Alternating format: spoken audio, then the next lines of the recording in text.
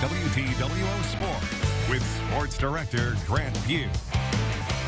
Good evening, everyone. Happy Tuesday. We were less than a month away to the 19th annual First Financial Wabash Valley Classic. Today, the draw luncheon. So let's find out our day one matchup. South hosting this year.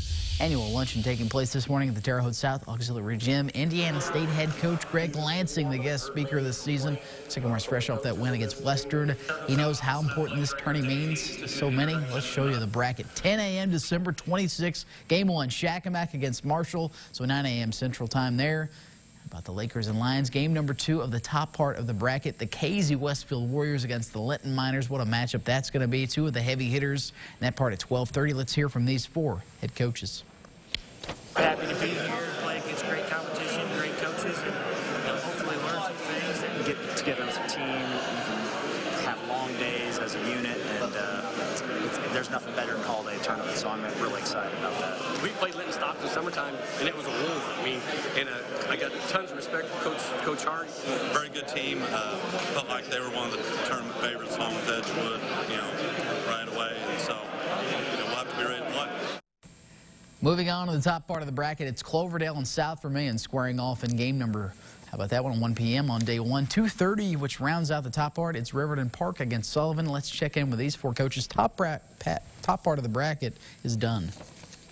It's a game that we've got to be ready to go right from the tip, opening game. So I think fans will like it. It'll be a great matchup. It's a really good draw for us. I mean, I think that they present a lot of challenges, and to get to play that ball and see the team will be good. This is the 4th year I've been a head coach, and in the tournament we've played them twice. So, be a little bit of remembrance from the last time. It is the best high school basketball tournament in the state over the holidays, and our kids love it. I mean, there's no practice. All you do is play.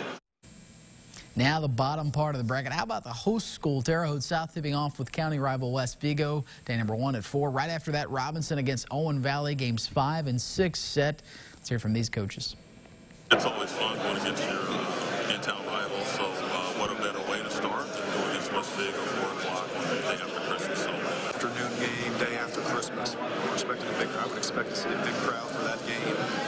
Just really excited to be in the tournament again. Day one's always a pretty exciting day. You get a chance to come over and watch any basketball games and see some pretty good basketball coaches and some pretty good basketball players play.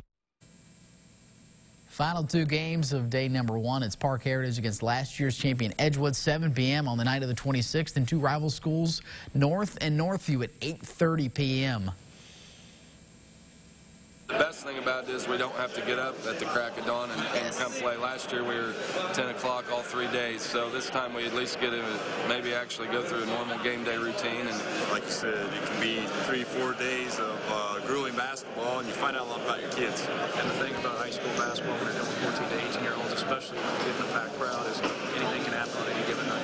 This is a mental toughness thing, which is good for us, especially when you're young. You really got to kind of see what you're made of early on in this basketball season.